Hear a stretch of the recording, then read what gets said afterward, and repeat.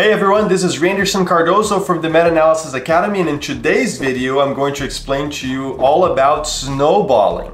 I'm going to tell you how this is a really effective tool for you to add in your systematic review and meta-analysis to make sure your search doesn't miss any studies. We'll cover what snowballing is, how it works, and why it's such an interesting strategy to have in your toolbox for meta-analysis.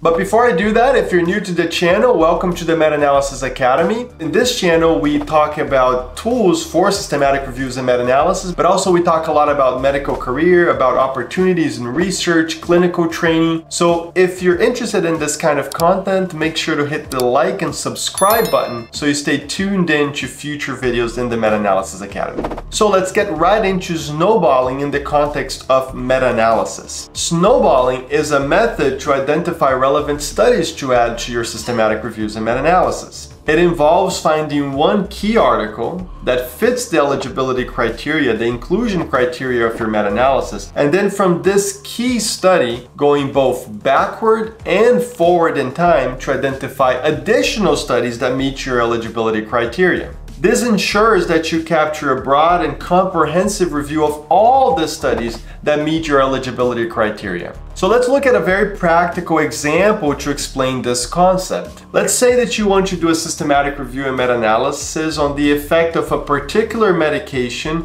in the recovery of patients after cardiac surgery. As you develop this idea for systematic review and meta-analysis, you come across one study that fits your inclusion criteria. Let's say you come across this study by Desai et al. Published in 2018. This study was published in the Annals of Cardiac Anesthesia, and again, it is one trial that fits your inclusion criteria for your potential meta-analysis. So then you want to include the study by Desai in your paper, in your publication. This is a highly relevant article that fits your topic of interest. Now for snowballing, this study by Desai et al. Will become the starting point to identify other studies. The first step is to check all the references of this particular trial. As you do that, you will see if there are any additional studies that meet the eligibility criteria for your meta-analysis and were cited as a reference in the study by Desai. This is called backward snowballing because essentially you look back in time for studies that were published previous to the study by Desai et al. So again, let's make this very practical. In the study published by Desai, reference number 24 is of interest. As you can see here on the screen,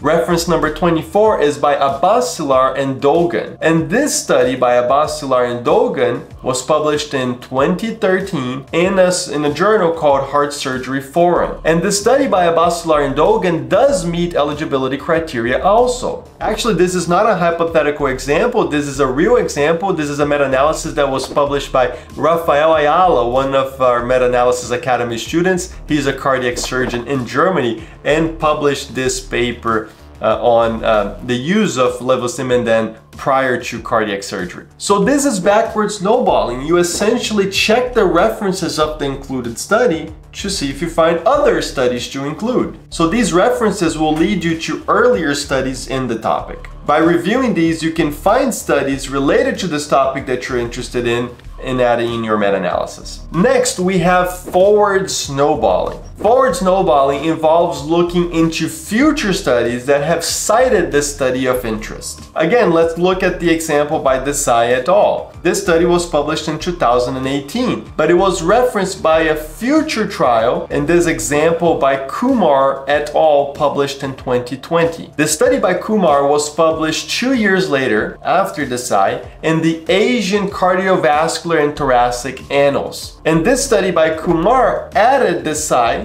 2018 as one of its references. So this is forward snowballing. You find one study, in this case Desai, and you look forward in time to future trials that have cited this study. Okay, now that you understand backward and forward snowballing, the big question is, how do you do it in practical terms? You're going to use different tools to do this. You can use, for example, PubMed or Google Scholar. in the picture that you see here from Google Scholar, you see here the article by Decide, our starting point for this example. And you can see that in Google Scholar, there's an option here that says cited by 24. You click here and you will see future studies that have cited the site. So again, what you're doing here is you're doing forward snowballing by looking at this list. There's another platform that is really amazing to do backward and forward snowballing. It's called Research Rabbit. This is a free platform where you can plug in that starting paper, in this example, the study by Decide,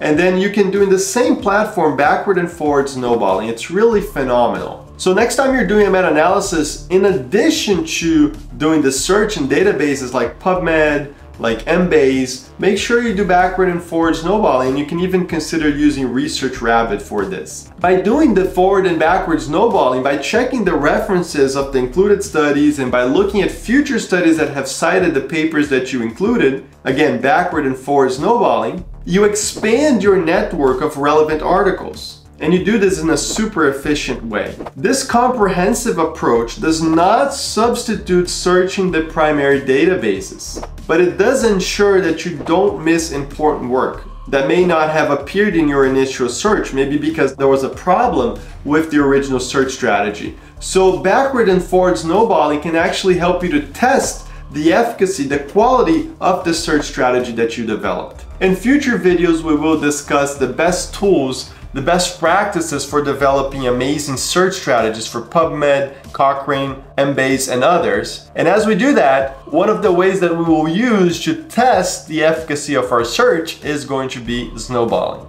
So if you want to learn all about systematic reviews and meta-analysis, if you want to get more content on evidence-based medicine, research, career discussions in general, make sure to stay tuned in to future videos here in the Meta-Analysis Academy. Subscribe to our channel so you don't miss anything. Also, if you have any question, please leave it in the comments below. We'd be happy to help you with your questions on systematic reviews and meta-analysis. That's it for today. I hope to see you in future videos here in our channel.